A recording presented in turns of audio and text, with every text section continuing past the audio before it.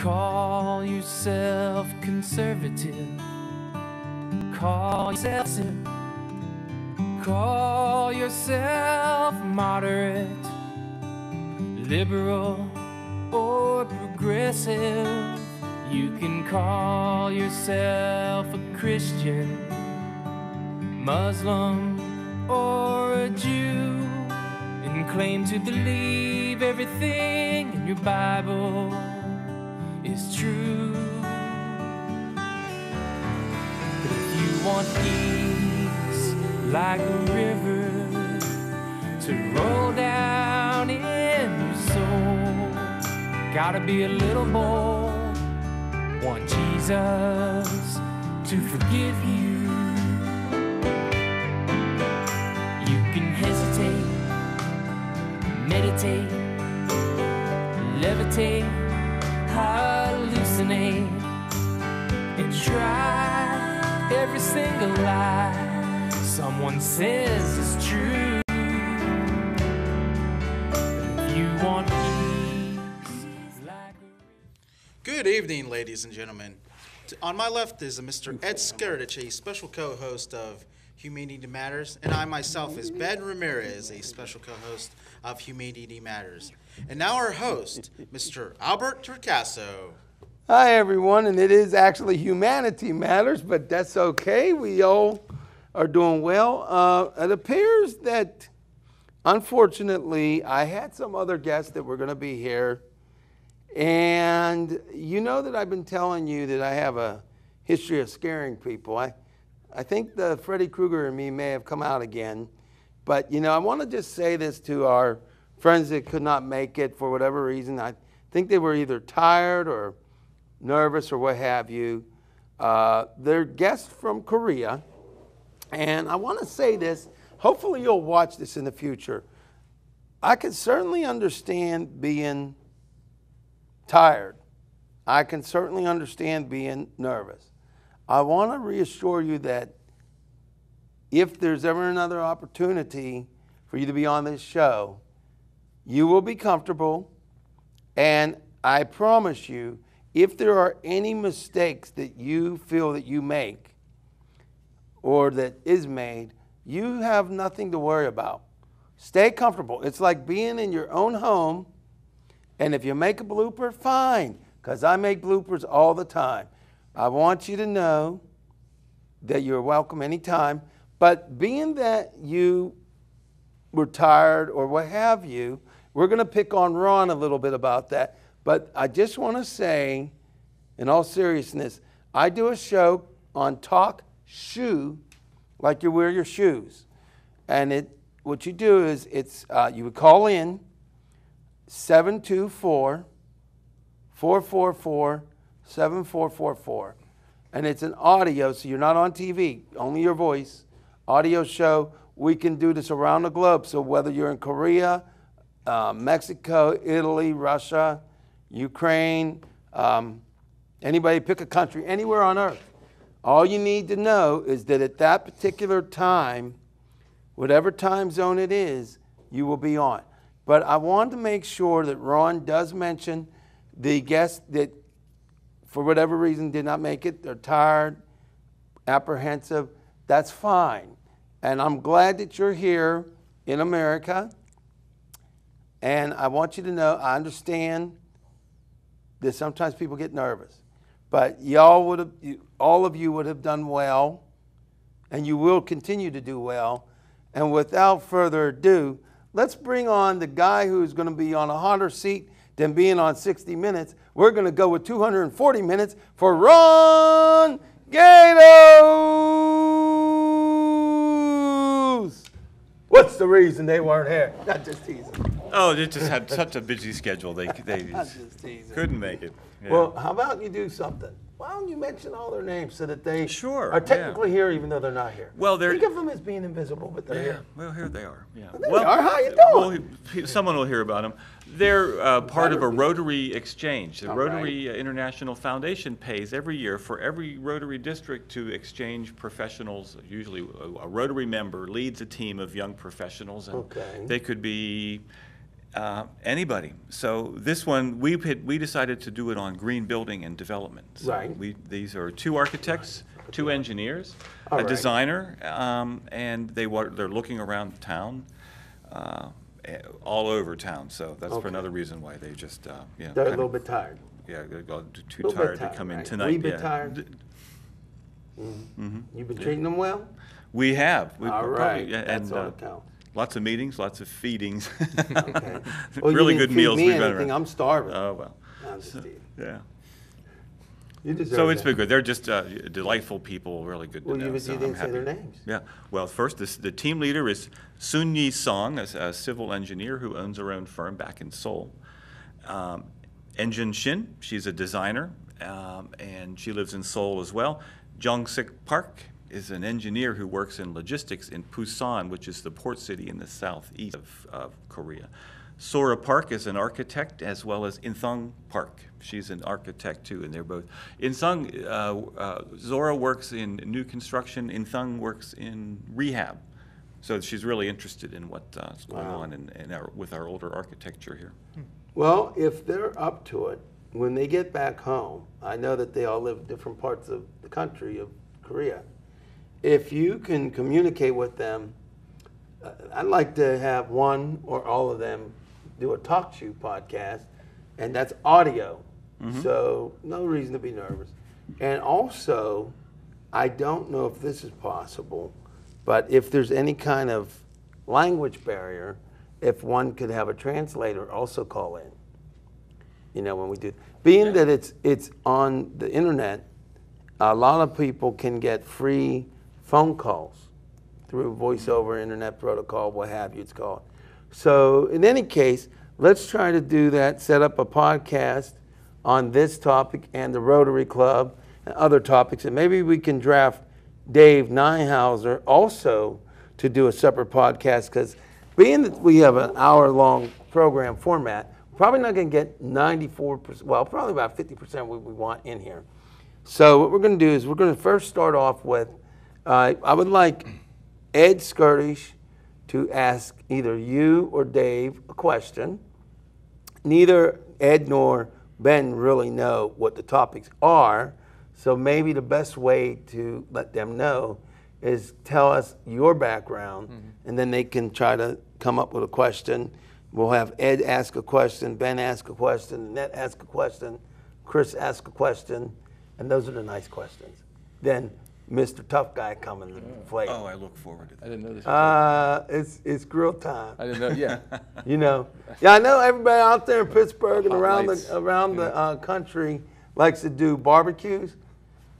You're looking at a couple of right. people that are going to be fried It's a or roast. grilled. It's a roast. That'd be all right. That's great. But Ed, you might want to tell Ed now. Tell us a little bit about. Tell Ed a little bit about what you're doing right now, so that he can ask you or Dave a question, and then he can ask you a question, and then Ben can ask Ron a question. You know, bingo, bango, schmingo, schmango, Okay. whatever. Mix it up. All right. Forget about it. Right. All right, I'm shutting up. It's a free for all. Sounds Albert. Hey, so Ed, I'm Dave Ninehouser. We met, just met recently, right? I'm working on a campaign right now called Pennsylvania Wants to Work. Pennsylvania Wants to Work is an effort of the Pennsylvania AFL-CIO and the Allegheny County Central Labor Council. We're working on organizing unemployed workers, making sure they're hooked into the resources that they need to get through tough times, them and their families, and also into the movement for good jobs and a fair economy. We have a lot of unemployed folks in Pennsylvania still. Nationally, we're still struggling with the economic recovery. Unfortunately, it's reached a lot of the guys at the top, the folks who caused the recession, the folks who crashed the economy, the big bankers, the oil companies, CEOs, big businesses are doing fine. They're making record profits, but so many of our families, so many of us are still struggling, waiting for that recovery to reach us. So what we need is to stick together, stand together, make sure that we're all getting connected to the resources that are available, whether it's help finding work. We just did a volunteer day of action at the food bank, the Pittsburgh Community Food Bank, which was great. About a week and a half ago, where 25 of us, our PAWW folks, turned out, Pennsylvania Wants to Work folks, helped the food bank, which also, of course, helps unemployed workers in our region. So that's the kind of stuff we're working on, but it's really a movement of solidarity of workers who are really under attack on a lot of fronts where we have to stand together and fight back. Okay, Ed, and what would your question for Dave be at this point? I would like to ask you, that's great work that you're doing. How effective is the work, and how can we help the politicians get the people working? How do we get folks back to work? Right, how effective is the work, and how do we get people to get, what was that part, second part? How to get politicians to listen, I guess. Get people to work and listen Get to people, us. politicians, get people work. Well, I would say that when you're up against big money forces like we are, we have so much big money control of our politics, over our politicians, that the only real thing you can do, what you need is people power. You need people standing together to fight back. And when we stand together, it's extremely effective. For instance, last week we had a bill on the state level, House Bill 916, which was a comprehensive attack on unemployment compensation in Pennsylvania. It would have really gutted unemployment, made it more difficult for many, many people to access benefits. It would have lowered the amount of benefits for folks. But we really got out there early with our message that this was the wrong priorities, that this was really a bill that was being pushed by big business, by the Chamber of Commerce in Pennsylvania. And we got out there really early, really mobilized our folks, not just our campaign, but standing in coalition with many groups across the state, got our message out. And really that bill, it was defeated. It did not move in the House. So that goes to show you that when we stand together as working folks, as regular people, with strength in numbers, we can have a serious impact. In terms of putting folks back to work is really what we need to do. But what we need to do is see some shared sacrifice, right? These guys at the top are not paying their fair share in taxes, frankly. On the state level, Marcellus drillers are getting off scot-free. They're going to come in here, do a lot of drilling, make a lot of money. They're not being asked to pay anything in taxes, anything to support the communities, to support the state, to help mitigate any of the damage that they're going to do. But more specifically, when these big corporations are getting away without paying taxes, that's money that we could be really putting directly into infrastructure projects. We could be taking resources and putting folks directly to work. That's something we really need to be doing. We have crumbling, outdated infrastructure that we could have folks on program, going to work addressing those infrastructure issues, right now. But we have to commit to it, and we have to have the resources, and the big guys at the top have to step up and be a part of the solution. Yeah, that's really great. I really think the government has to really step up and help all of us with employment and listen to what everyone says on this panel. It's important to work. Working is really great, and for several reasons. That's what we're here for. Yeah. So, Well, I guess it's time for Ron to kind of let Ben in on who Ron is. He's the guy that lost my people. I'm kidding. But so he can ask you a question, then Annette will ask one of you a question, then Chris, then the party's over. Yeah. Oh, Sorry, but there's got to be some tough guy on Humanity Matters. I mean, Humanity Matters, but still you got to open up a can of whoop butt sometimes.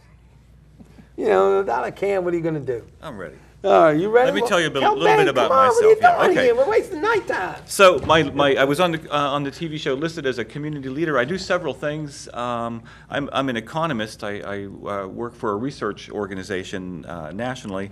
I'm on the board of a group called Community Technical Assistance Center, which helps communities get what they need to know, and so that they can help bring back their communities, improve their communities in various ways.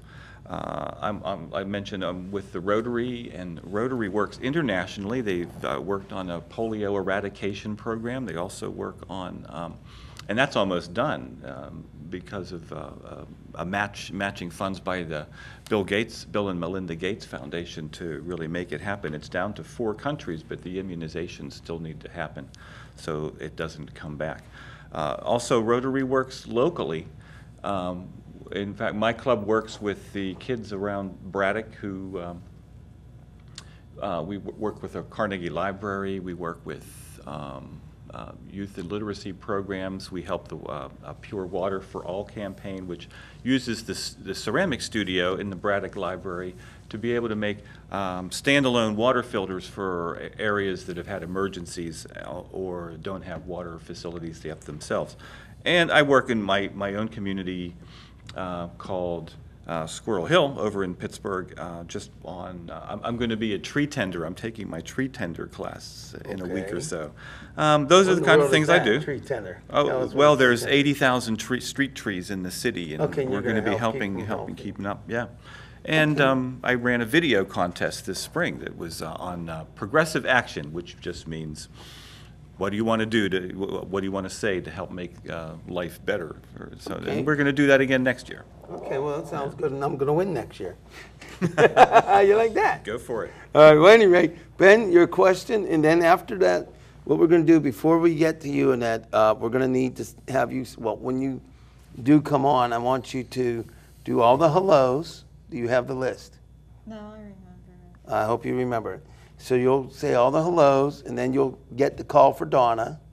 So right after Ben, we're putting you on the grill. So are you ready to be grilled? Uh-oh, I fell apart. Okay, I think I'm still here. All right, Ben, your turn. My question for you is, sir, that where do you see your organization within 5 years, or more importantly, within the first year or so of starting this organization? And how do you think the effects will be to future generations of the communities that you will serve? Where do I think it'll be in 5 years? Yes.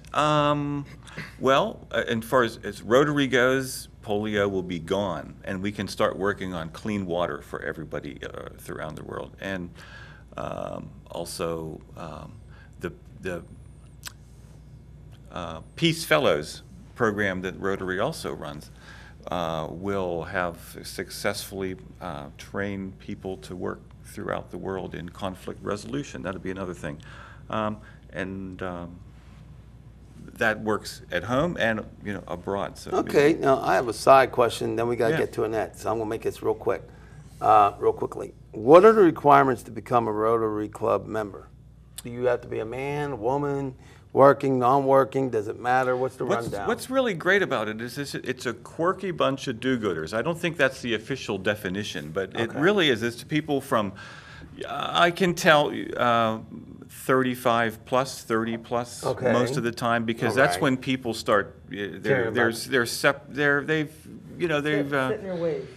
not set in their ways sometimes, but they've got enough time that Okay. maybe their children are older and All right. they've started to really get But are there going any in the specific community where they are. requirements? Show up.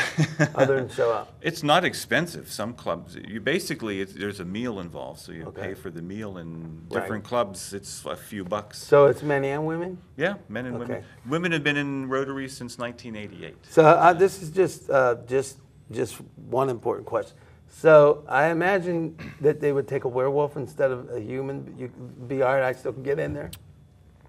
I've never seen any restrictions. Okay, good, because I'm going to if I want to get in the Rotary Club and the Lions Club and the Kayas or Guy. Our Korean friends would liked the incidents of all the animals clubs, eagles and moose and Yeah, I don't have a and problem with lions. that. You know, in the Chinese zodiac, guess what? I'm a dragon. There you go. And Actually, that's- I do have a that's question. big style stuff. All right, well, we're going to make it quick because we got Donna in the net. How do you personally feel about the effects that dwell in your personal soul about all the things that you've done for helping not only yourself but also for people out there as well? How do I feel? How has it affected me? Yes, how has it affected you personally, as well as your friends who you speak with every day? Because Rotary has such a broad constituency, I see many more points of view. It's pretty easy for people to just gang up with people who think like themselves, but it's still a pretty broad constituency. So there are conservative people, there are liberal people, and that's one thing that it just helps me to see other points of view much more easily. That it is important for me to contribute. Okay. I don't feel like enough is going on in my life unless I am, and that's it was good for me Well, to find out. I'm going to have a kind of a follow-up question for you and Dave on that line if I get to it today. But right now, we are going to Annette. She's going to do the hellos, yo-yos, and the condolences and what have you. Then she's going to get the call and speak to Donna Weis. And we also need to make mention that Kathy Payer is not here today because she's going through some medical challenges and has a high pain level. And that's why she's not here today for everybody out there. And eventually we're going to draft her and Donna back here on the panel. And you will be back, or else. You know, I got to go a little old school. I'm Sicilian here. No offense to Sicilians, but you know what I'm talking about. Yeah, you know, you got to sometimes go, hey, I'm a different kind of humanitarian. And now to Annette B. Mendel in the house. Well, first, we want to Speak up and get the microphone, please. They can't hear you. First, we want to say hi to Pat Parsons, and we give our condolences about her brother Randy, who died, Randolph. And we want to say hello to Chef Gregory and Cassandra Robinson, and Joyce and Jacina Over at Popeyes. over at Popeyes in the South Side. And we want to say hello to Rex. And that's all. No, that's not all. What about the young man from McDonald's at the I don't know waterfront? his name. You didn't give It's me. Dijon, something like Dijon. I believe it's Dijon. I have it in my pocket. During the tape roll, I'll see if I can find it. If I can't.